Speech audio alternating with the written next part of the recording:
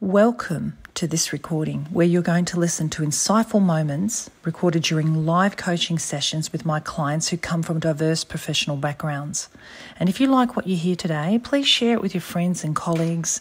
And remember to hit the subscribe button now and ensure that you never miss any other episode.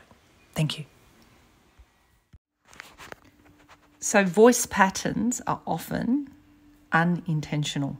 They're a habit. We pick them up from other people, from our environment, from our culture, particularly vocal fry, kind of speaking like this. Nobody actually knows they're doing it.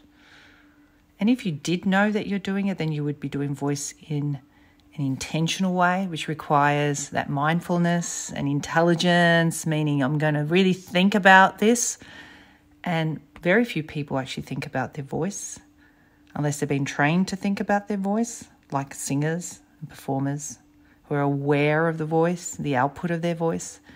So most people are just speaking unintentionally. They don't know when they're sounding abusive. They don't know when they're sounding permissive, like too soft and allowing people to take advantage of them. They're not aware of the voice being high-pitched or too low or croaky or mumbling until somebody mentions something.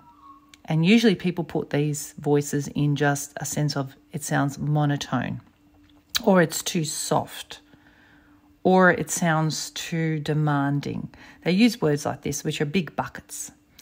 So in order to be mindful of your voice, you have to be intentional.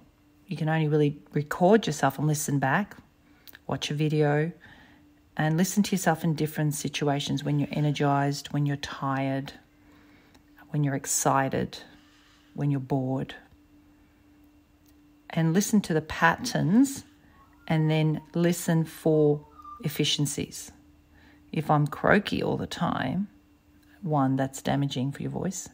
Secondly, a repetitive pattern in the way we speak where there's not enough movement can be monotone. And it can be predictable. It's unexciting. It's not unexciting. It's not exciting for people to listen to because they can predict.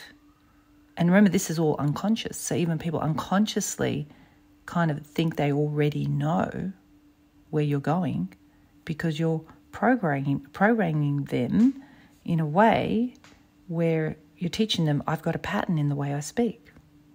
And it's all unconscious. So being mindful is very important. Listen to recordings and knowing what to do. So what do? We warm up our voices.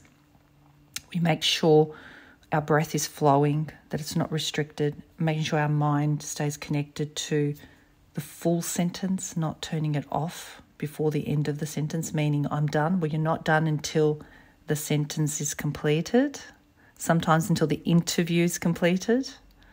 Staying energized and deliberate and aware.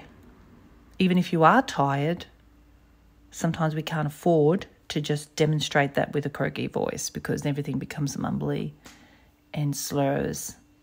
And even if you are on a microphone or on a great computer with a microphone, it can still affect the output.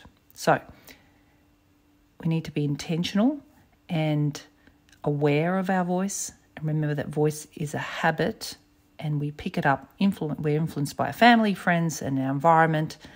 And we don't know the voice we have until we take time to address it. And our voice is like our face. We take it everywhere with us.